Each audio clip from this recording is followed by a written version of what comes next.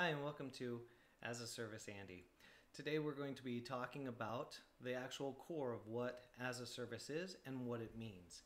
And the point and purpose of this podcast is to continue to have a technology discussion about what it means to have these acronyms in there and what they actually entail. So when you think about what is as a service, since it's such a broad definition, it is what that is about, and at the same time we're going to delve into a whole bunch of other software development items, product management items, and other things that you might find useful, especially when dealing with the industry, the technology, and the acronyms that surround all of them.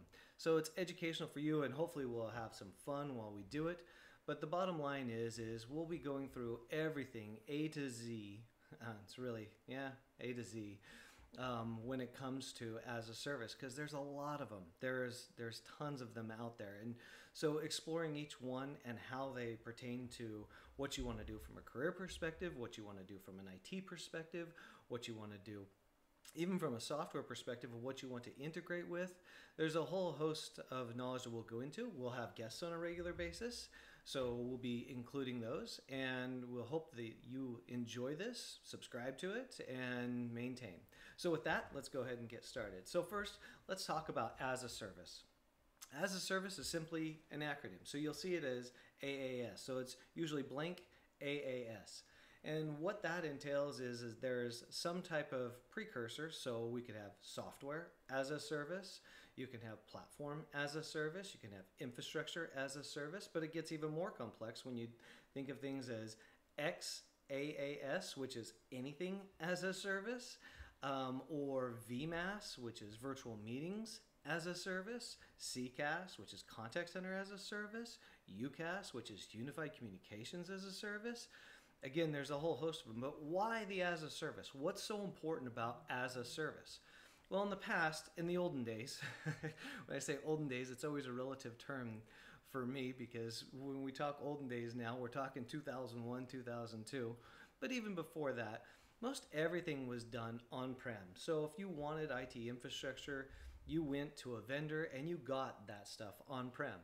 You brought that in, and then you would have IT manage it themselves. You would have IT do all the work, and it was great for IT, except for it had a couple of different problems. One, when you have on-prem, you have to pay for the increase. So if you need more storage space, for example, you've got to pay for that additional storage space.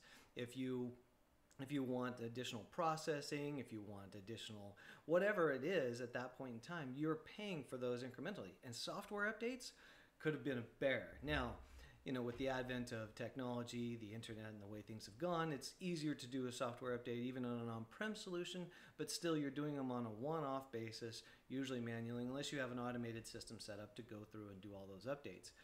Either way, you're managing the entire thing. It's managing it. So it's really, as a service, breaks us away from that managed infrastructure to more of a cloud-based architecture that has less management responsibilities is the best way to put it. So with that, you get to you get to have an ease for the IT staff to do what's more important in the business, rather than just maintaining the infrastructure, maintaining the applications themselves, because it's as a service. Now, as a service gets broadly defined in a couple of different categories. As a service is typically used for anything that's hosted and anything that's cloud. Now, the way I delineate the two things between hosted and cloud is simply this. A hosted application is kind of like on-prem, but I'm putting it at a bigger a data center where I can store all that information. And not just store, but house all my infrastructure. It's still my infrastructure, but I'm just housing it somewhere. And it's really dedicated to just me. So I'm a single tenant user for that infrastructure. When it is cloud, then you are usually sharing. So something like AWS. And again, we won't play favorites here necessarily unless AWS wants to sponsor this podcast, vcast, whatever you want, or vlog, whatever you want to call it. But you have something like that where essentially one server can serve up for multiple tenants. So multiple people can be subscribers to that, and they get a portion. They get bandwidth, they get data, they get processing power, and you pay for that. And there's different ways that you pay for that, and we will discuss that on a later show. But the point is as a service really alleviates that need to buy all and house all the equipment that you could possibly have at your premise location. And really, since the pandemic, we are going to see much more of as a service.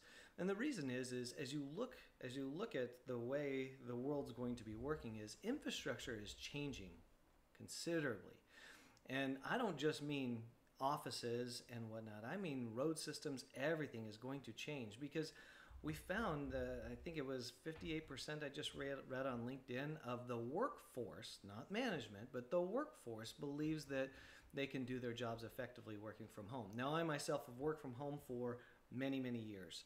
So well over a decade, and from multiple different companies, and I've always found it to be effective and worthwhile, busy, and you still have to maintain a work-life balance. And that's probably a whole nother conversation to get into, that working from home. But that working from home aspect really drives the way that we do infrastructure in a totally different way.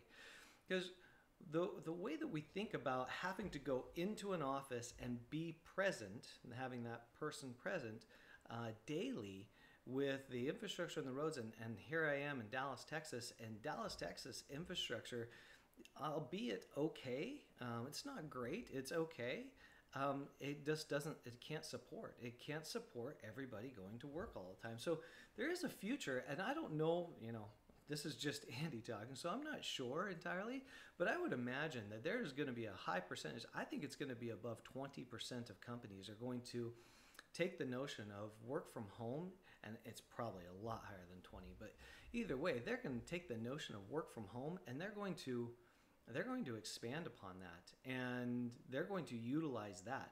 And that changes the dynamics, because it changes, do I have on-prem infrastructure? Do I have on-prem equipment? Do I have on-prem, storage, a data room, my 19-inch rack filled with all my applications, all my servers? Do I still have that? Maybe you do, but in that case, if you had a location and that's all that it had, really what you're doing at that point in time is you're using that as a hosted solution.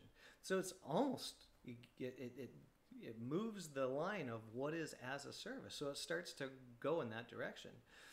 But the idea of infrastructure as a whole definitely can be expanded. Now, it does mean a lot for the companies that are doing as a service, because we see that business already growing. Now, I won't say every single one of as a service is growing, but virtual meeting rooms we already know is growing exponentially. We saw Zoom, we see Lifesize, we see all these companies that absolutely virtual meeting rooms are becoming huge, and especially when they're done as a service. And so that becomes a reality that we have to face, and it's something that we have to go forward with and look at in what we're doing, and the daily decisions we make, whether you're an IT staff, you're just a business manager, you're a salesperson, or you just like the color of my shirt and that's why you're listening today. Even if you're just listening and you can't see it, the color of my shirt is maroon-ish, I think red, but any of those things could be a reason. And so we've got to take that into consideration. It's going to be critical going forward, and we're going to have some people, we'll have some guests coming up on future shows that will be talking about what it actually means to migrate into an as a service. Now, typically when I talk about as a service, we've talked about the three areas, right? You have platform, you've got hosted, and you've got true cloud or multi-tenant. And those are three very distinct things. So the first one is platform premise. So as you go through and you look at each one of those, again, there's advantages and disadvantages to each one. As you move all the way to the right there, what you're going to find is that cloud-based architecture that's multi-tenant gives you the most value, has the most reliability, and is the most scalable. Where it can fail a lot of the times or is not as great is in security. And so they're doing a lot to secure more and more of those cloud-based architectures. And that's important for you to know, because as you go about your decision-making process or thinking about the future of what you want to do from an as-a-service perspective, security is a massive, massive ordeal. And it has to be taken into consideration. If you don't take that into consideration, then you end up with problems. You can end up not being PCI compliant, for example, right? Or HIPAA compliant if you're in healthcare. And compliance becomes a big deal. So multi-tenant is great. It's a great value.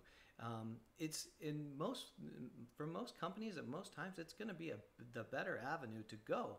The challenge is making sure that it meets all of your criteria, and that's what you should start with. So a couple of items to note and a checklist for you to start with is, one, ask yourself what you're going to have from a workforce engagement, meaning how many people are going to be engaged on-prem or on your site, or they're going to be work from home. That is one thing that you can absolutely ask. It's not the only criteria, it's just a question that you can ask.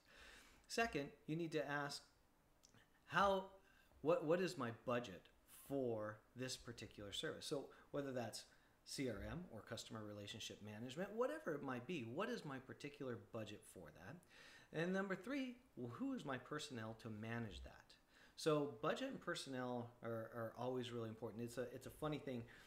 I'm in product management, and one of the things that I always say, I used to have a CEO tell me this all the time. He's like, I need these 3 items.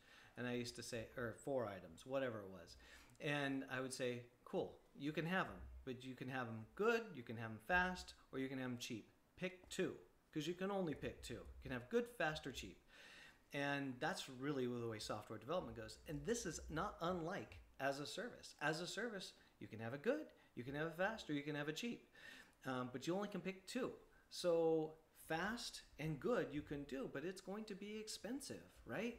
So each one of those things that you need to take into consideration. So you could get a value for what you're doing, but depending on the speed in which you want to turn things up and migrate things over becomes a very, very critical issue.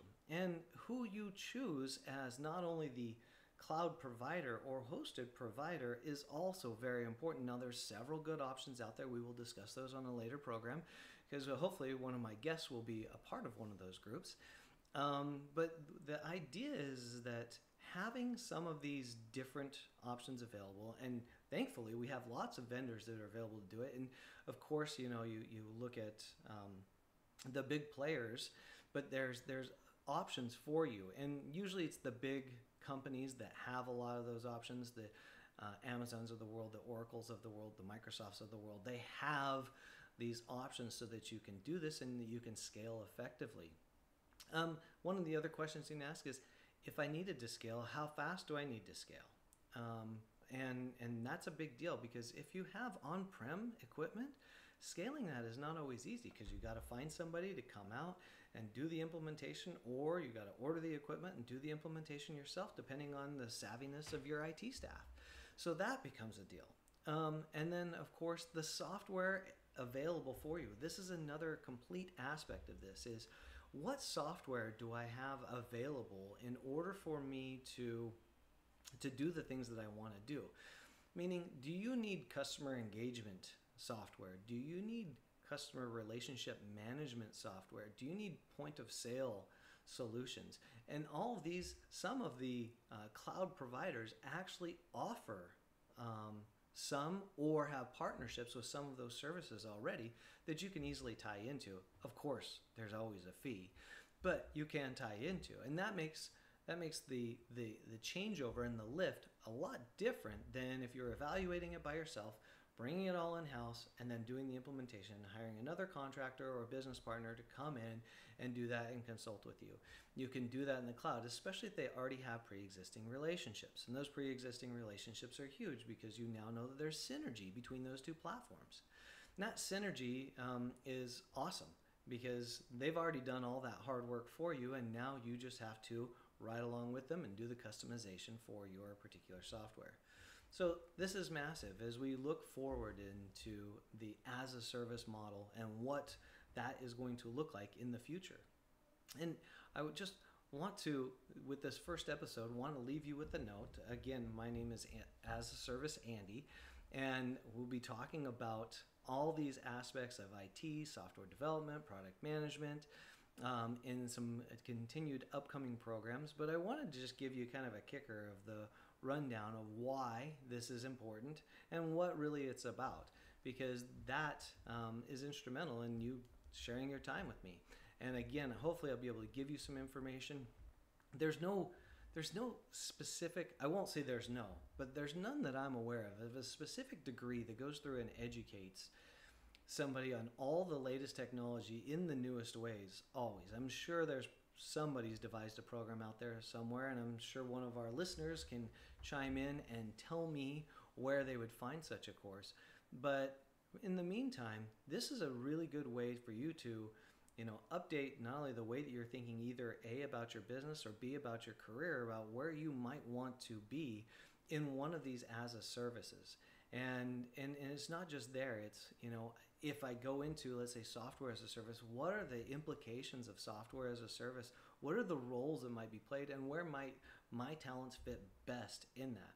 So hopefully you'll continue to enjoy these casts one way or another, and definitely subscribe. Like if you like it. You can definitely comment on my shirt if you don't like it, or if you do. That all being said, you have a great day. This is As a Service Andy, checking out.